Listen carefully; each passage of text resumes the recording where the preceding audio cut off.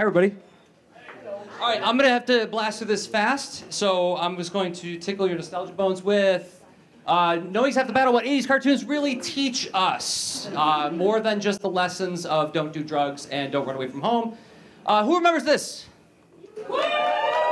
Yes, knowing is half the battle, G.I. Joe, Secret Force to stop Cobra, and they save the day with breakdancing every once in a while. You remember that episode? And who remembers this? Bears that live in the clouds and come down and help you when you're sad. That's the best thing I've ever heard, right? And then they stop bad guys with tummy lasers that project laser love. That's awesome. Who remembers this? That's right, Transformers, Autobots wage their battle to destroy the evil forces of the Decepticons and sometimes save the day with breakdancing. Breakdancing was so important back then. I'm gonna go fast to the next one's mask. Anybody remember this one? Vehicles that turn into more awesome vehicles. The guys wear masks. The bad guys have masks that can shoot razor blades and fire, and the good guys can lift things and make holograms. That doesn't sound like a fair trade. Who remembers this? Yeah. Or this. Do you ever be confused about Ghostbusters? Filmation Ghostbusters versus the real Ghostbusters. Long story there. What about this? Or this. And Gem. American Shoujo. And in the first episode, the Misfits showed up on motorcycles shaped like guitars. That is awesome. Hulk Hogan's Rocket Wrestling? Galaxy Rangers? This is a deep cut. Oh, not as many people. What about Mo Babies? Yes. CBS Saturday Mornings. What about Q-Bert? We remember the Q-Bert cartoon? Oh my gosh, it was part of the Saturday Supercade block of cartoons. Okay, the point is that I heard a lot of enthusiastic responses to some of these cartoons. These things evoke nostalgia and emotions, and for me in particular, I've spent the better part of my career focused on unboxing what this kind of storytelling does to young people and why it carries into our adulthood. And I started a comic series back in 2007 where we were trying to recapture that style of storytelling with brand new characters. I even do a podcast called the Saturday Supercast where me and other cartoonists get together and talk about all these cartoons. I have a 2-part episode on Transformers the movie from 1987, not the Michael Bay junk. And then also, you know, a 2-parter on He-Man where I explore some really bizarre theories on the He-Man series. And then I even do a webcomic called Boulder and Fleet, which is my love note to the Filmation He-Man series. And if you really pay attention, you'll see like, oh yeah, he's just ripping off He-Man, but just turning him into animals. So I wind up talking with a lot of people. They introduced me that's like, oh, this is Jersey. He knows a lot about 80s cartoons, and he spends a lot of time thinking about them. And then, so of course, that brings up the conversation with normal people. And they say things like this to me, to which I say, hold up to what? Are you comparing this to Tolstoy? I'm sorry, the thing that you experienced when you were 10 doesn't live up to your 30-year-old expectations. Or they say this, and this one confuses me, because I'm trying to think of how these wholesome shows warp their minds. I'm thinking it might have something to do with kid logic, which I'll get to in a second. But I think both of these responses come out of an assumption that runs along these lines. And we've all heard somebody say this at once upon a time. We don't have to, well, some of us might have said it ourselves. But it always makes you feel like that. Because, guess what? They were commercials for toys. We were in on it as children. I remember a 2020 expose where John Stossel was on there saying, like, these are just commercials for toys. And as an 8-year-old, I was like, yeah, so what? They're really cool shows. And my parents aren't buying me all the things, so what difference does it make to you, John Stossel? And yeah, there were lessons sort of like inserted in there to make parents happy, but sometimes those lessons could become really, really awesome writing prompts as we will explore. So real quick, my job as a cartoonist, I make comic books for a living. One of my jobs is to achieve clarity. And I want to just make this distinction real fast between simplicity, simplistic thinking, and clarity. There is a difference between those things. And one of the things I'm going to be talking about as I make my points here is achieving clarity and how 80s cartoons led me to understand writing with clarity. So, first point, make your characters registered. Make them registered, meaning have people understand who they are and what they're about very, very immediately. And when we watch these old shows, you can summarize a lot of the characters very simply. Not simplistically, but simply, right? Duke is just a really, really good guy. Alpine is just a smart mouth, and Bazooka was just like a silly-headed guy. And then we had characters like Shipwreck. Everyone remembers Shipwreck, right? He was like the Jack Nicholson character who was kind of a womanizer, had a parrot on his shoulder that he always fought with. Transformers, Starscream, every time Megatron fell down, Starscream was like, I'm the new leader, right? Megatron's in the bathroom, I'm in charge now. He was the treacherous narcissist, and that was the long and short of his character, right? So the thing that this taught me was that one sentence, if you can summarize your character in one sentence, you've got something there. This is from the Transformers series from 2001 called Transformers Robots in Disguise. And one of my favorite characters ever was Skybite. And Skybite, as described by one of the actors in the show, was a Shakespearean actor who was forced to play second banana. What a marvelous, evocative description for a character. Because one, it points to all the cool storytelling things you can witness with this guy. It's always fun to watch somebody's dignity be stripped away. But two, it's relatable. We all have taken ourselves seriously at one point or another, and then somebody has come along to say, guess what, you're not as important as you think you are, dummy. And you go, oh, wham. Right? So Skybite was awesome, and that's a great way to sum him up. Okay, let's have our moment. You all made your brony joke. Now we can move on. In the opening of the show, the characters sing a song about what to expect in the show. We'll talk more about openings and shows in a second, but they all address what their key personality trait is in the opening of the show. Big adventure, tons of fun, a beautiful heart, faithful and strong. Sharing kindness, it's an easy feat, and magic makes it all complete, right? So they're front-ending. Thank you.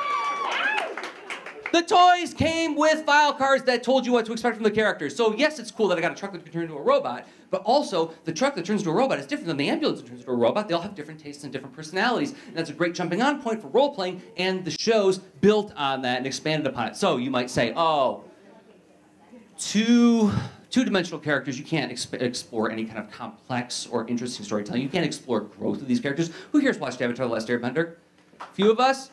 We know who this guy is? Who is this guy? It's Zuko.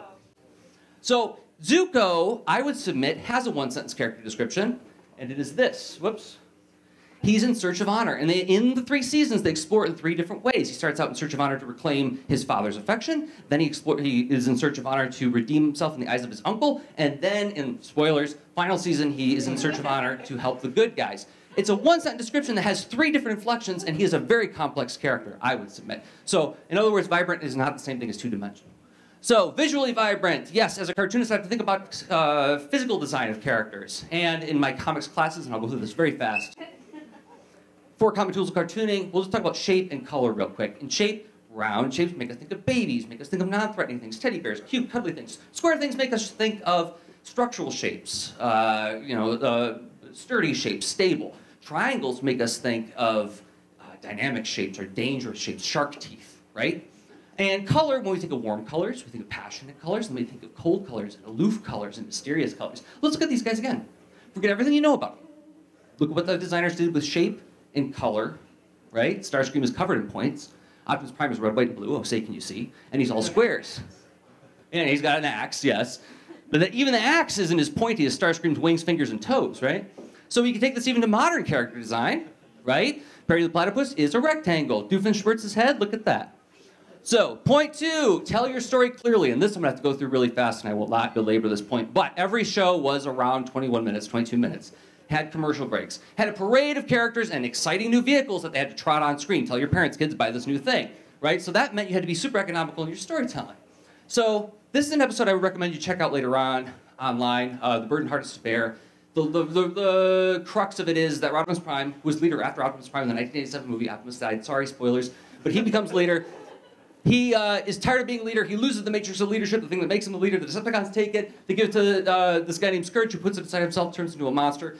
Hot Rod, who is once Optimus Prime, wakes up and says, hey, I don't have to be leader anymore. This is awesome. Midlife crisis. I'm going, driving around.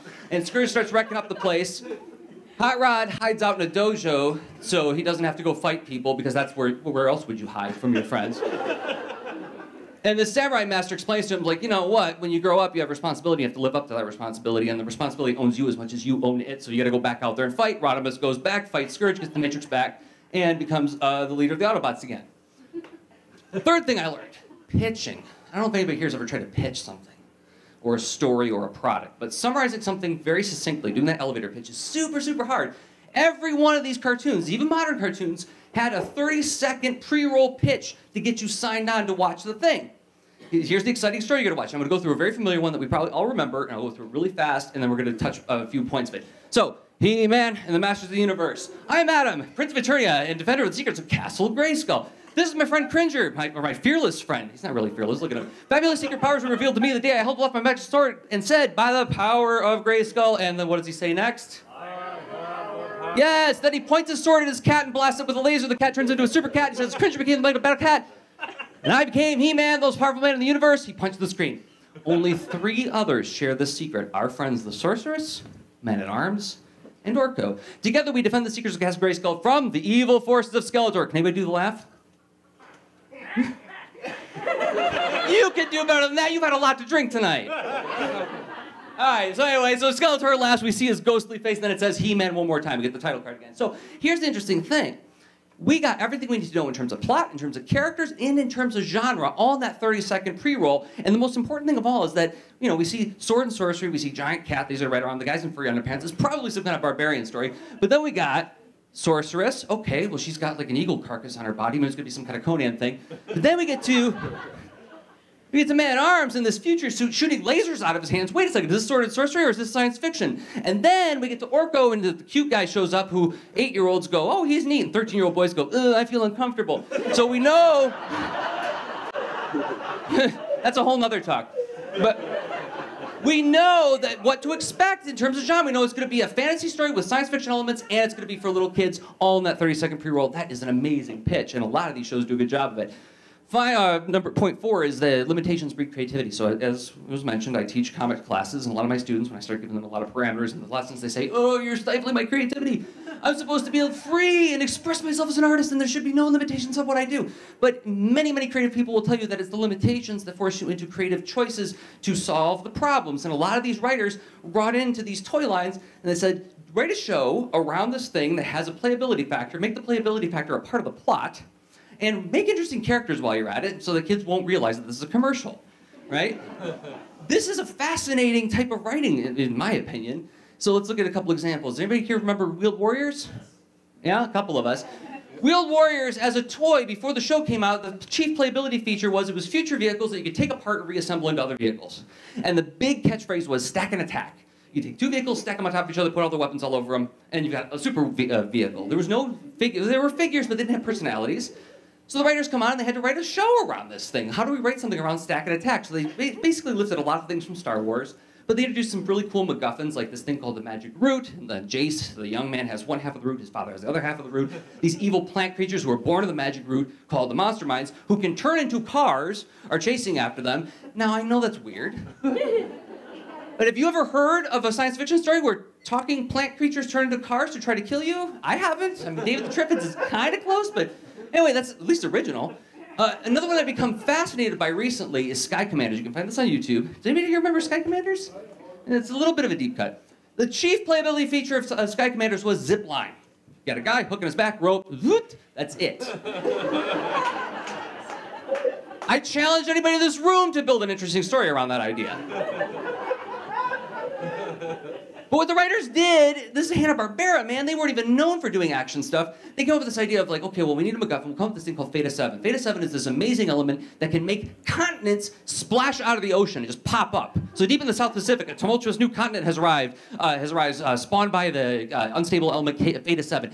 I assure you that if any of our governments heard of an element that could make continents pop out of the ocean, they'd be fighting like crazy over it. So there's your great MacGuffin. So now you got your teams coming in to go capture the Theta 7, but this continent that pops out keeps moving, like a mountain might pop up today and then drop into the ocean tomorrow. So you can't use tanks on it, you can't use rock climbing skills on it, and you can't use planes because the mountain range is always changing, the air currents are too dangerous. So they have to use revolutionary gravity lock and laser cable technology to traverse the ever-changing terrain. That may not be Tolstoy. But it's a creative solution to a problem, and the show is actually pretty watchable. Subpoints. Something that we forget when we're making things. We take ourselves seriously, we got too much dignity, we forget that we can use whimsy. We forget about kid logic. Who here has ever heard of Axe Cop? Anybody? Axe Cop. Axe Cop, yes. Originally written by a 5-year-old, right? And that was part of the charm of it, was the unfiltered worldview of a child telling stories about a cop with an axe who stops people, right? Silverhawks, I submit, is the finest example of kid logic in a cartoon series. It's basically the Untouchables in deep space with every kind of supervillain you can ever imagine, and the cops have cybernetic suits with bird themes to them.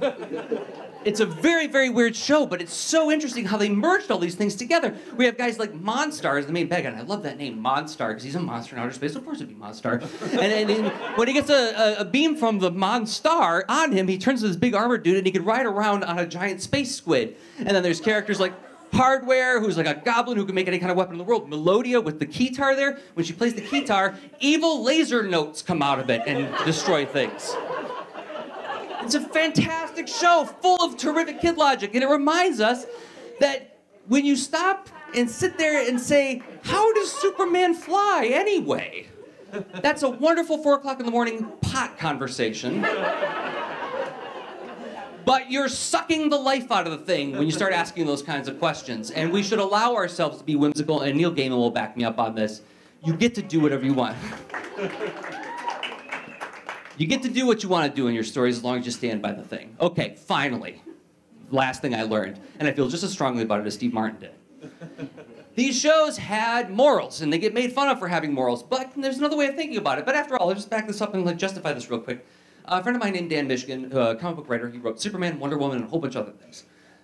He once said that superhero stories are dress rehearsal for adulthood, right? Because when you're a little kid and you look at adults, they have this amazing power. I remember sitting in the passenger seat of the car with my dad. My dad's driving. I'm like, how do you keep within the lines? Right? To me, it was amazing. My dad was like, I don't know. I just do it. That's all. But what superheroes point to is someday you're going to have that amazing power, and you're going to have to make all sorts of choices. You're going to be able to change the world when you get that power, right? And so superheroes are a safe way for kids to explore those choices and those things, right? That's why Spider-Man, great power, great responsibility, and so on. So in other words, these stories have points, these stories have arguments, these stories have aboutness. Now, some of the shows had back-ended some, didactic lesson stuff like don't do drugs, kids, don't run away from home. But the Filmation shows, especially He-Man, and I could talk all day about He-Man, so have me back again to do a whole talk on He-Man.